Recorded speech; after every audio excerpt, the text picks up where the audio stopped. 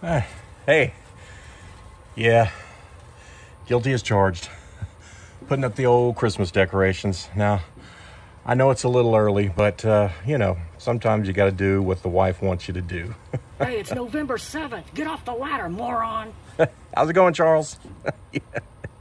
Some of these people are a little slow to get in the Christmas spirit, but, you know, sometimes you just got to buckle down and say, hey, I'm going to make the most of this.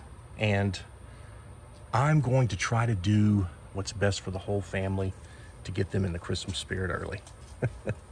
Hey, idiot. Oh, hey, Roger.